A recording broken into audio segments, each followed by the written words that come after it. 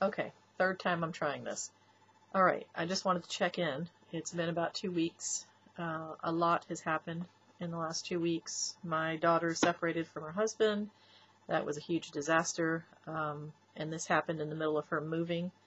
And of course, half his stuff was with the new place and half his stuff is at the old place, and it was a big mess. And anyway, I had to step in and help her move and to cope with this. And not that I mind helping her. I would always do that for any of my kids. But I'm very tired. If I look tired, that's part of why.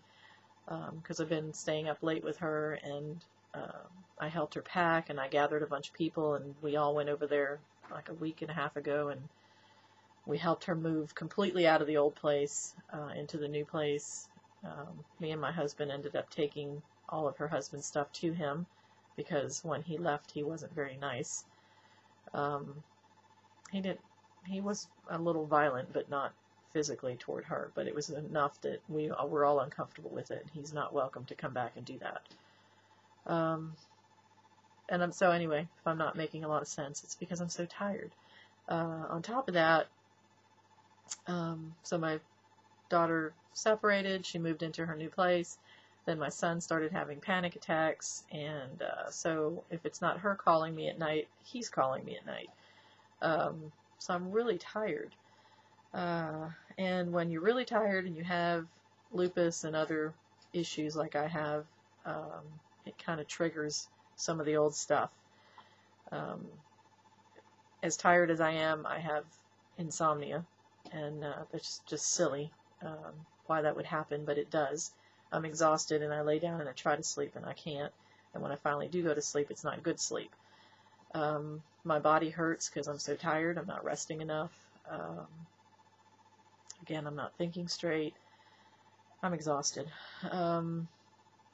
So anyway, my health, I did notice something about the flares that come.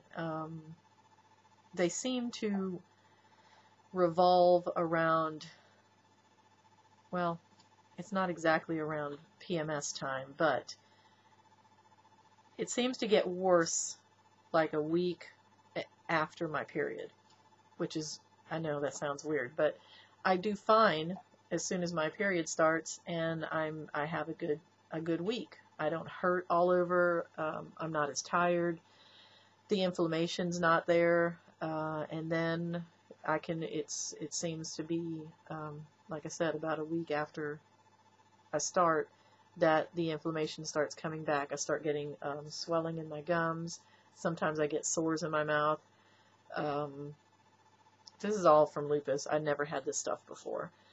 So the swelling starts coming back, and I notice it in my gums, and it's hard to brush my teeth, and it just starts affecting me all over.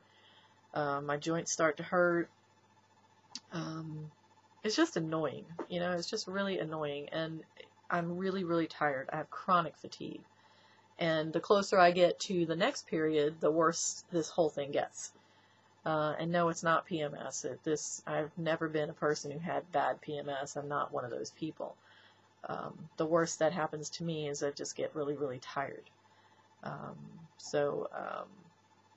sorry, I'm saying, I can't think a lot. See, I'm making no sense. I'm tired, and I can't think straight. So, anyway, so you get to see me really tired and not making a lot of sense. When I'm tired, I can't think of the words I'm trying to say. That's why there's the and the and ums. I feel silly doing this video. I don't want to post it already. I'm thinking of stopping, but I'm just going to let you see a side of me that I don't like other people to see all the time. Not much else to tell you. The girls are fine. Homeschooling's going real slow. I'm not real good at it yet. I mean, I know I'm a good teacher and a good mom and all that stuff, but it's hard to be a teacher and a mommy. So I'm still struggling with it, but I'm not going to give up. I still enjoy that my girls are here and that we get to do things together and learn together and all that. Let's see. What time is it? It's only been a few minutes.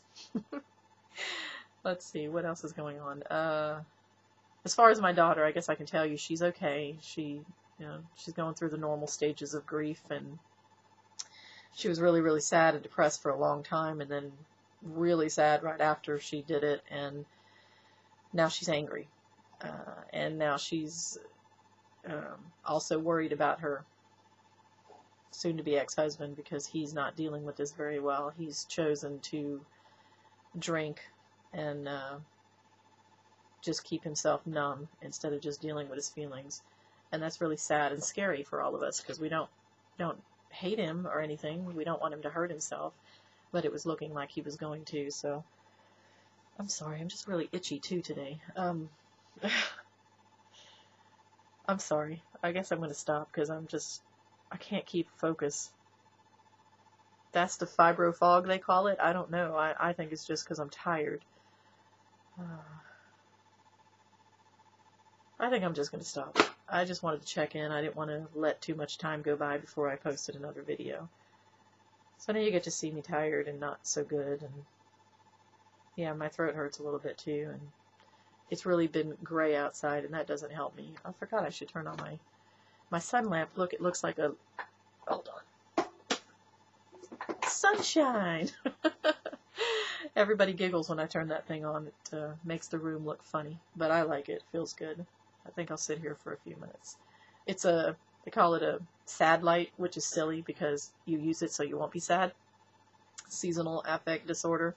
Yeah, if it's too gray for too many days, I start feeling yucky. I need sunshine. I don't like to sit in the sunshine, but I need to have sunshine. I need to see it outside and be able to walk out in it for a few minutes. Okay, I need some water. I didn't bring any in here, so I guess I better go. I love you guys.